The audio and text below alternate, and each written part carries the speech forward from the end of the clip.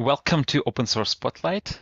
In Open Source Spotlight, we invite open source authors and ask them to demo their tools. Today we have Justin.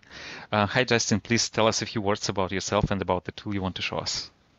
Hi, yeah, absolutely. So I prepared a few slides to go over Ludwig, which is this open source framework for declarative machine learning.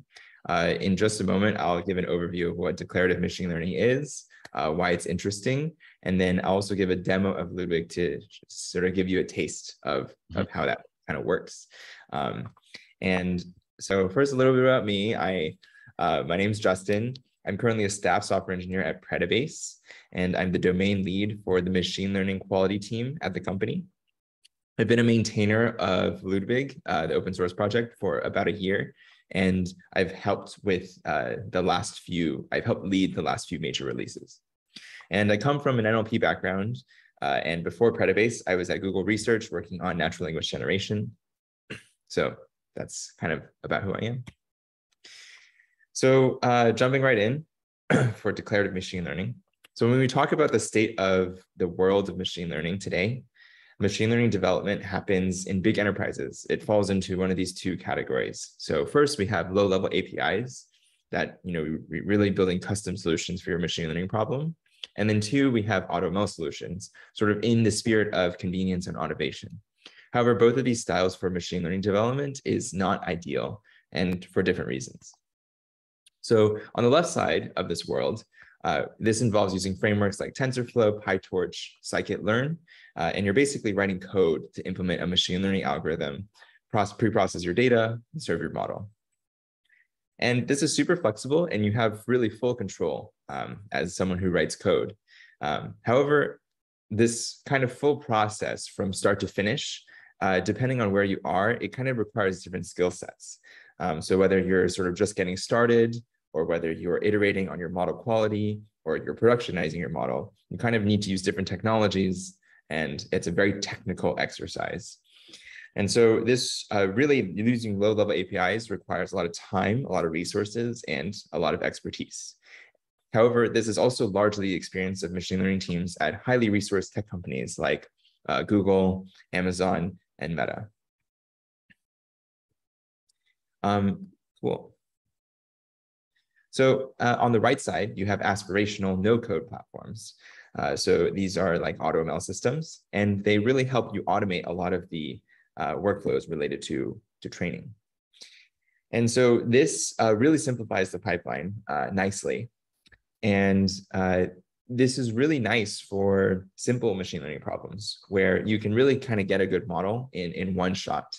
However, typically, that's not how machine learning development works in practice. And AutoML also has this black box dead end problem where you get a model that has, let's say, 90% accuracy, but it doesn't mean much. Is 90% good? How do you know it's good, right? And is it possible to do better? And is it possible to get, an 89% accurate model that's like much more performant? Or is it possible to get a 95% accurate model that with many more resources? All of these questions are really difficult to answer. And so with AutoML systems, it's difficult to iterate. And also as a practitioner, it's difficult to inject your own expertise into this process. So this gap between these two sides, the level of APIs and AutoML. Today, organizations rely on expertise from data scientists, ML engineers, research scientists, and software engineers to kind of bridge that gap. And declarative machine learning is aiming to address this gap head on by casting machine learning into an interface that is highly abstracted, so that's very simple to use, while also retaining the sophistication and expressivity of low-level APIs. So how does this actually work? Declarative machine learning is, as I've laid out here, it's defining an end-to-end machine learning pipeline using simple and flexible data-driven configurations. So the idea with these configurations is that at a minimum, you're declaring your input and output features, right, with their respective data types. And these configurations have opt-in complexity. So what's not seen here is that there's hundreds more parameters involved, right? But they're sort of unspecified. And what we'll do is we'll define this machine learning pipeline using whatever is explicitly specified in the configuration, but we'll also fall back to smart defaults for any parameters that are not. And so what are these other parameters? So you can do things like specify how to pre-process your data, encode your data, decode your features, which pre-trained models to load from, how to compose your model architecture, how to configure distributed training clusters, specific training parameters, or hyper-up parameter optimization. So there's a lot of cool functionality in these other parameters, but if you leave them unspecified, then we kind of figure out the best things to use just to sort of get started. And everything in this configuration is backed by Python modules that are using, the low-level APIs, but you're not directly exposed to them. And configurations also means it's easy to start, but as you learn more about the parameters that are there, experts can sort of ramp up to very complex and sophisticated configurations. So some history about Ludwig. Ludwig is what I'll say is the canonical declarative machine learning open source project. And it was created at Uber in 2017 by Piero Molino. Piero is also the CEO of Predabase, which is the company that I currently work for. And also I'm wearing the shirt here. And so today, the project is maintained by engineers at Predabase, as well as an active community who help with building new features, review code, report bugs, file issues. And these are all great ways to contribute to the project. So now I'll jump into a demo that I've prepared to go through some of the cool functionalities of Ludwig. But maybe before I do that, yeah, Alexi, does that sound good to you? Sounds awesome. Yeah, cool. So the first thing to get started, as with many of these open source projects, you do a pip install of Ludwig. And so we're just going to do that. I've already installed Ludwig in this sort of virtual environment that I have set up here. So no surprises there. But normally that would take maybe a couple minutes. So the first thing that we have in Ludwig is this Dataset Zoo. And this is similar to kind of like the data sets that are sort of available in Keras, for example. So we have some built-in data sets, and these come from online or on Kaggle. And so you can do something like Ludwig datasets list datasets. We get a full list. We can describe the dataset. We have some descriptions of what the dataset actually is. Once we have our Kaggle stuff set up, we can load datasets from Kaggle from the Ludwig Dataset Zoo. And so something like this, we do a titanic.load, and then that comes into a data frame, and we can inspect it with the full pandas library that we all know and love. Cool. But for the rest of the demo today, I'm actually going to use this Rotten Tomatoes data set. This is available on our Getting Started guide. And so what I've done is I've just downloaded it locally, and it's just sort of available in my directory tree. So this data set is rather simple. There's just these 5-6 columns, as well as a recommended column, which is what we're trying to predict. This is from Rotten Tomatoes, so we're trying to take information about a movie and then try to predict whether or not it is something that should be recommended. 0 is not recommended, 1 is recommended. Cool. So as we talked about with declarative machine learning, the whole machine learning pipeline is configuration based. So here we're defining a Ludwig config that has a list of input features and the output features. So, and to start, I'm going to use GBM models, which is something that we recently added to Ludwig. So this is a tree-based model. And with tree-based models, you can really only work with categorical, binary, and numerical features. So we have these 3 features here. And just defining the config like this. I'm doing YAML.saveLoad, which just reads that YAML format into a flat dictionary. And then training a Ludwig model is as simple as doing instantiating a Ludwig model with the config. And here we're just setting the log info, the log level to be a little bit more verbose so we can see what's happening. And then to actually train the model, you just do model.train and you pass in your data frame. Cool. So right away, we get a printout of a description of our experiment. We're outputting to this model directory, API experiment run 11. So you can tell that I've practiced this talk 10 times before. But anyhow, so you have the Torch version, and you have some information about the compute that you're using. We're just using one node here. We get a printout of the Ludwig config. So this is what I was talking about with, there's actually, many more parameters involved here in your machine learning pipeline. And they're filled in with kind of what we think are reasonable defaults just to get started. But we, respect sort of the input features and output features and whatever else is declared. That's a lot of information. Yeah, it's a lot of information, and like all these parameters are documented, but we don't, the idea is that you don't really need to know about them unless I want, right? Okay. Yeah, exactly. Cool. So we got some warnings for building our model. We can probably just ignore that. But overall, we start training, and you can see that the accuracy we're getting with this tree model is around 63, 64% or so. And so we can sort of scroll all the way down to the bottom. Is that meant to run from terminal? Yes. So it looks like looks like terminal output. Yes, this is terminal output. Yeah. So we set the logging level to be log info, and so this would be print out to your terminal. But sort of all the artifacts are saved into this model directory, and then you also get objects returned from the train function call.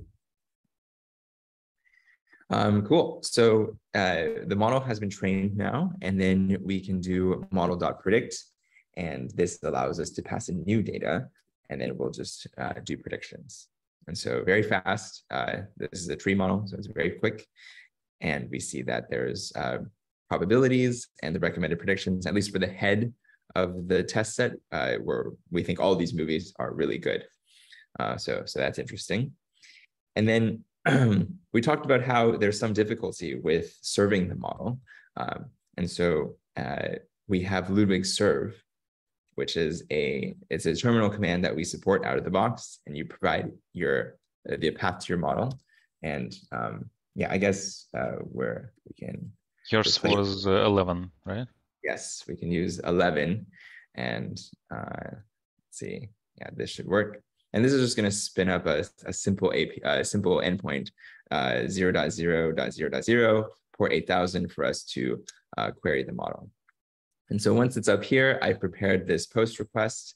That's a simple curl command to query our endpoint, and we can provide sort of these features: content rating, runtime, and top critic, which is our 3 features of a model, and return whether some data, some JSON data about the recommendation. So by default, the endpoint expects post, like you send it as post fields, not as JSON, right? Yes, correct. Can I send JSON there? Like how easy would it be to change it to JSON? Yeah. So I think this is I think this becomes a JSON request. I have to. Okay. But yeah, I think we're the dash F is just shorthand for making this a JSON.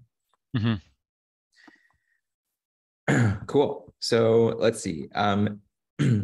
So I'll go ahead and stop this serving, but I did want to highlight this other option for exporting. So one of the limits of the REST API is that we're kind of serving on our local computer, which is not as powerful. And so like if in Torch, are you familiar with Torchscript? Is that something that you're? I know it exists. Okay. I mean, yeah. I know it. I suspect it's somehow related to PyTorch, right? Okay. Yeah, that's okay. I'm close enough, right? Yes. You're definitely on the right track. So Torchscript is this very I would say it's PyTorch's answer for how to do highly performant model inference. And so it's what like happens, TensorFlow serving, but for PyTorch. Exactly. It's like TensorFlow serving, but for PyTorch, compiled PyTorch in a way. So So if for people who've ever worked with Torchscript specifically, it's not always trivial to convert your PyTorch module and your PyTorch model into a form that actually works on Torchscript, which can run on bare metal. So one of the benefits of Ludwig is that we support exporting to Torchscript out of the box. And this doesn't work for all models, but where it doesn't work, we are definitely very clear about why it doesn't work. But for this particular model, for example, or I guess we should change it to back to 11. Wasn't it GBM? Yes, it was a GBM model. So how does PyTorch handle that? Yeah, it's not a PyTorch. I mean, how does Torchscript handle it? Because it's not a PyTorch model, isn't it? Yeah, that's a great question. So the GBM library that we're using is light GBM, and there is actually, so we're actually for the GBM model specifically, we're relying on the torch scriptability of that specific library. Cool. But yeah, for anyone who didn't know, there's 3 models now that can compile into Torchscript, and that's also something that we just support through the Ludwig interface as well. So yeah, we've exported this model to Torchscript, and in what basically happened is in our model directory, we have some extra artifacts now, which yeah, I'll change this to 11 just so that we do torch load, and these are our compiled Torchscript files, and then we can use them as usual to do our inference. So something that's cool about Ludwig is that we have this Torchscript is end-to-end. So we're not just compiling just the model. The model would be this predictor Torchscript module. We have pre-processing and post-processing, and also as Torchscript. So you could really run from raw data to prediction completely within Torchscript. And this allows us to potentially serve this, for example, on a cluster with GPUs and the full bare metal aspects of Torch model serving. Does it also support XGBoost or only light GPM? Yeah, so Ludwig, we don't have XGBoost yet. But I mean, maybe TorchServe or Torchscript? I think that may exist now. Yeah. I know that this is like an active area of development for the tree model libraries. Yeah. Just curious, why did you decide to go with light GBM versus XGBoost?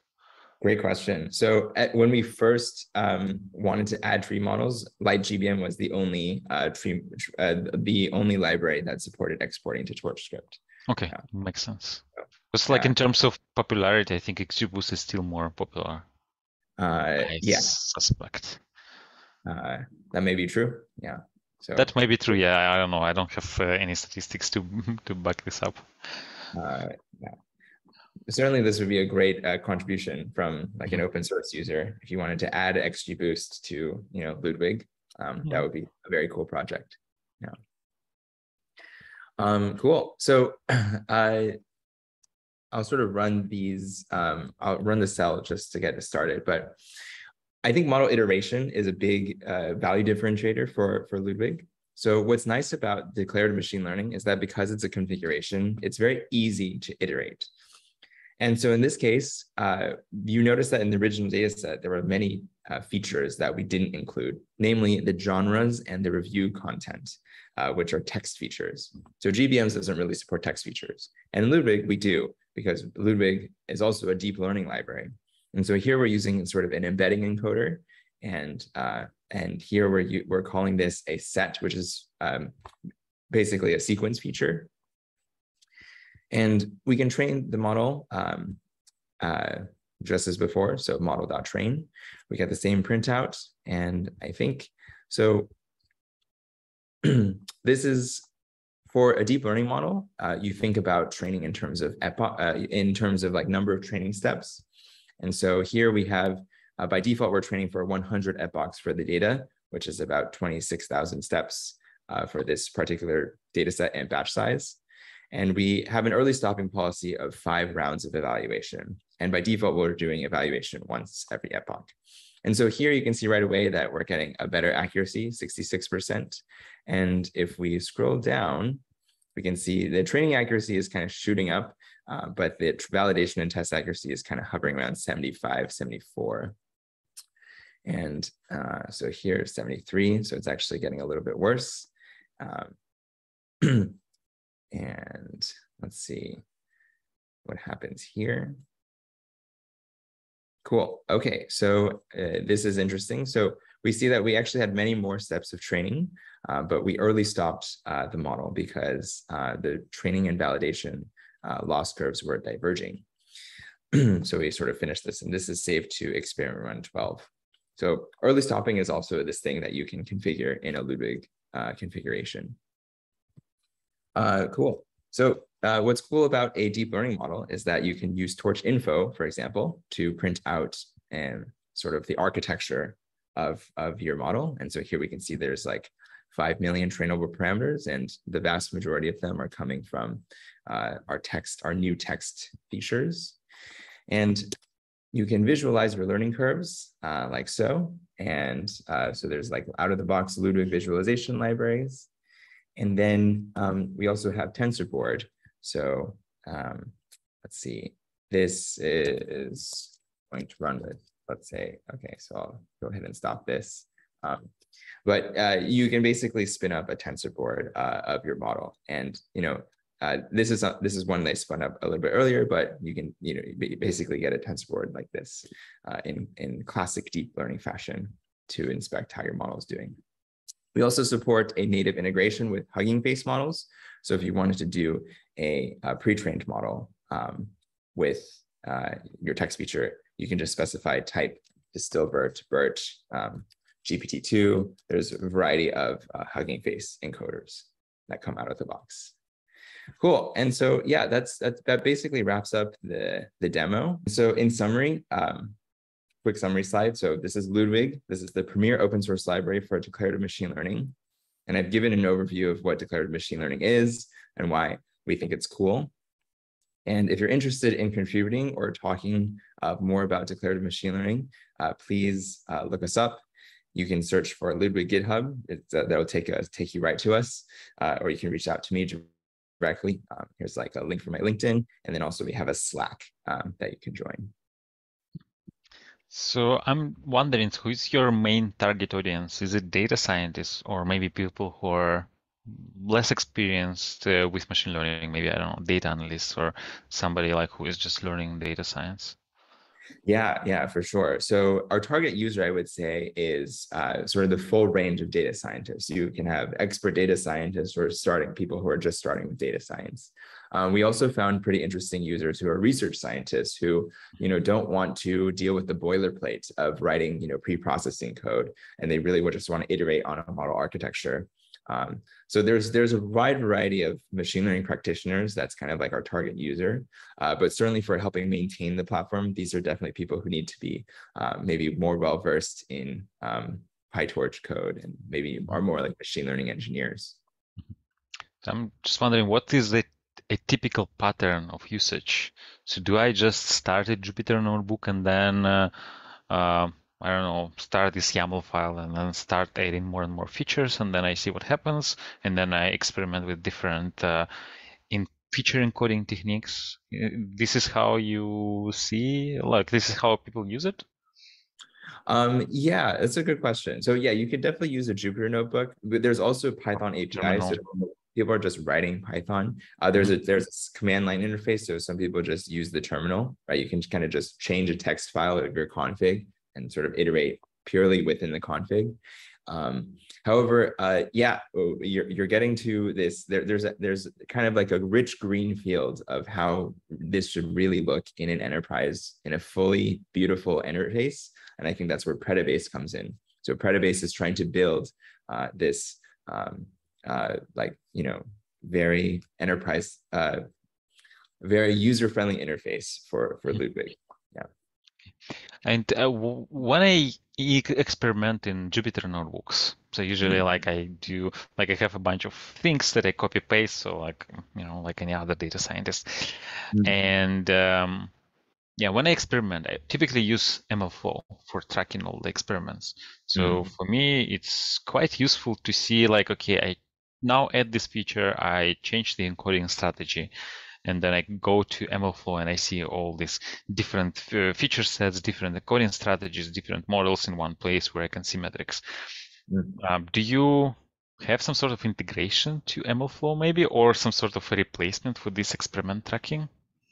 Yeah, so that's a great question. So we actually do integrate with MLflow, and we also integrate with this tracking called AIM. Uh, let's see, MLflow, AIM AIM. experiment. Yeah, Yes. I think So I know them. Yeah, they even gave a demo too here. oh, awesome. Yeah. Yeah.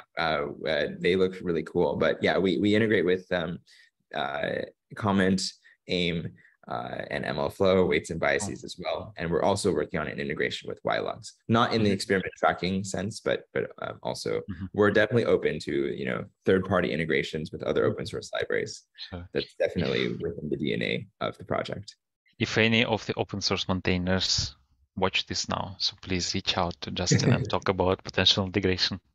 Yeah, Okay. absolutely. And I guess as a part of that, so you don't only use MLflow as experiment tracker, you also export models there, right? So then if I have some tools that use MLflow's model registry, then potentially I can just use it throughout, right? So I can just take my model from MLflow registry and then use all my, I don't know, deployment stuff and so on from Um, there, yeah, right?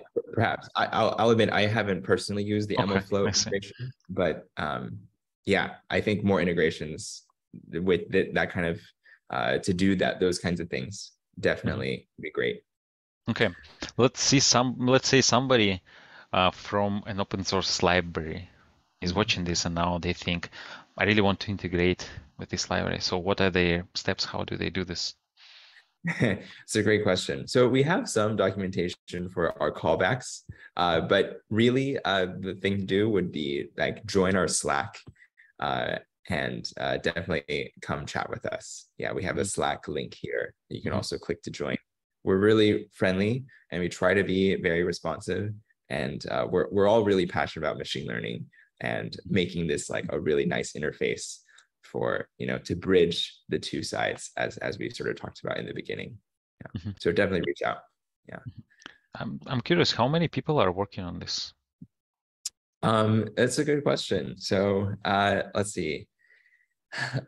I would say the from like PRs from the community, that's sort of a less frequent thing. But people are filing if people are filing issues and reporting bugs, probably several times a week. And then we have the Predabase. We have like a full team of engineers that are responsible for maintaining and developing on the project. Is it the only project you maintain, you develop, or you have some other projects at Database? Yeah, it's a good question. So we also, so the CTO is Travis Adair. He is also the lead maintainer for Horvad. Um, Okay. uh, That's a library for distributed training, right? yes, exactly. And this integrates into Ludwig as well. And we use Ray for a lot of the distributed code in Ludwig, but we don't actually actively maintain that. Mhm. Because that's sometimes it's the case when the company name is different from the product name, the open source package name, then oftentimes this company is maintaining more than one product. Mm. Oh, yeah, that is a very on-spot observation. Okay. Um, yeah, what are your plans? What do you want to work on next? Yeah, it's a good question. So we're working on a 0.7 release, and as part of this, we're working on developer API annotations. So right now in Ludwig, it's kind of it's unclear which functions are specifically ones that are quite stable and which ones are can be refactored and changed a lot. So we're working on just sort of annotations there. We're working on pre-trained vision models. So we've integrated with Hugging Face for all these pre-trained text models. But for vision models, there's actually some cool pre-trained models from Google as well as from PyTorch. And so that I think that's a big project. And then we also aspirationally have this idea that we want to support self-supervised learning in Ludwig. And there's a lot of interesting ideas there for saving encoders and loading from pre-trained encoders specifically within Ludwig. But pretty yeah, interesting. that's the flavor of some ideas that we're thinking about. Okay. Do you have any advice for anyone who's watching this? Any advice? Well, let's see. Machine learning is really cool, and I think it's the beauty of machine learning for me is seeing a model get better and iterating on a model. And so that's kind of what drove me into the project itself, because I thought that the configuration interface for machine learning pipelines, it was just so elegant. And so yeah, advice is everyone has their own machine learning journey, I would say. And if you come across Ludwig and you find that Ludwig is a good way for you to approach machine learning, that would be cool. But also the world of open source and machine learning is very big. So definitely go out there and explore and find out for you what is best. Okay, great advice. Thanks a lot. It was a pleasure having you here. Thanks for the demo and yeah. Absolutely. Yeah, for sure. Yeah, Alexei, it was great to chat with you, and thanks for giving me the opportunity to speak on Ludwig. Yeah. Okay. Yeah. Bye, everyone. All right. Bye-bye.